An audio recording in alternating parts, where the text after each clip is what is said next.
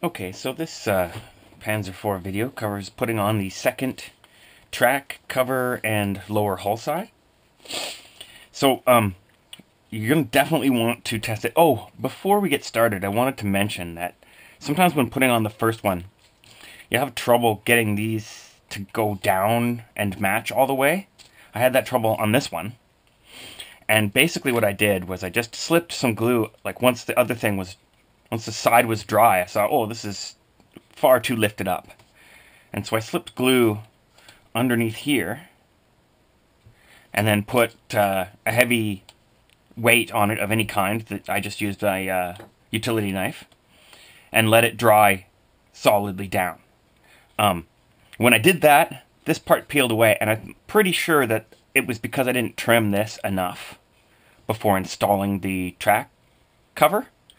But I just sort of slipped glue between there and then held it for a couple of minutes until it was tight again, and it went back into shape. So you can see, though, like it's separated at the back and stuff. So I'm going to have to do a little bit of repair on this, just because I did not trim these down enough. You really want to make sure that they can just sit in place when you glue the initial piece in. So this one went way better. And basically what you want to do to make sure that you get these the right shape is to just trim them with a really sharp blade. Because sometimes like the pieces have separated, or one is a little bit lower than the other, and then they can't come down basically at a 90-degree angle like they're supposed to, and they kick these parts out of place. So when you're putting on the second side, after the first side is done, you can see it's way easier to like match up the shape of the front, so that's not going to be a problem. The problem lies in that it's harder to get the hull into the right shape at the back. You can't just squeeze this down to make it into the right shape, because then look at this gap is not going to match, and that's on both sides. So what you want to do is, like, you can actually, with this particular model, I want to match the angle at the back, remember? So I'm going to have to push this forward, which helps lift this up. And then I have to push this in to place, but I'm also going to have to watch that and make sure that's pressed down. So there's a lot to look for to make sure everything matches on both sides like you want it to. So once you're aware of what you're going to have to do, and so I'll just slip glue into the same spots I did when gluing the first side, but I want to hold it in these positions. So keep in mind where my fingers are going to have to go to make this correct. So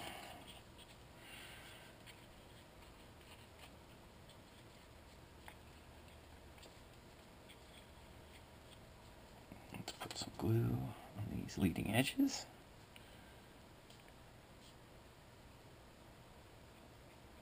Now you can put glue along this leading edge. I don't really recommend it that much. I mean, if you want, it just makes it harder.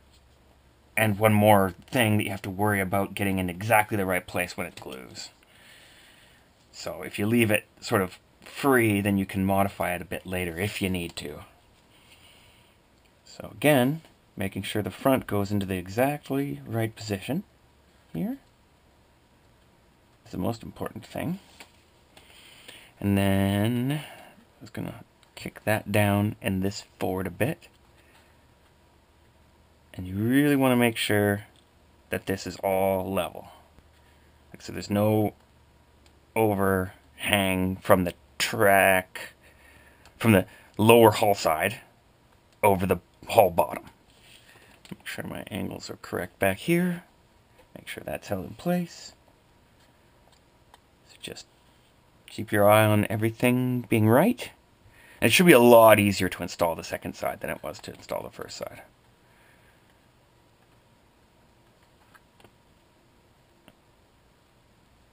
And so we will take this blade later on, and we're going to just trim this.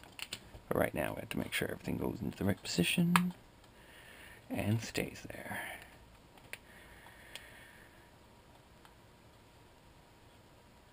So everything looks good.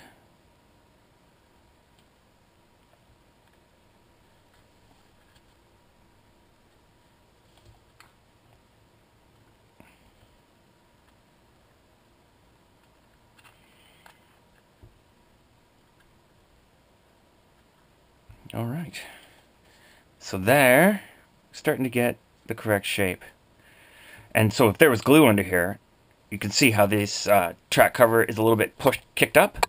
I wouldn't be able to pull it down at all, because that stuff would be in the way. So now, because it's not glued in, I can pull this down to the right angle. Same with this side. And I don't have to worry about it affecting adversely the sides, the shape of the sides. And if you start getting gaps in here, that as long as they aren't large, you can always cover them with patches, or even just layers of glue will fill that in. But you definitely want to have these so they're not kicked up, because that looks weird when it's all done. Alright, so that gets you to the next video. So hey, if you like this one, make sure to subscribe to the website so we know you're out there, and check out the options. You can upload modifications to current templates. You can upload your own templates, and comment and like. Thanks a lot for watching. Bye-bye.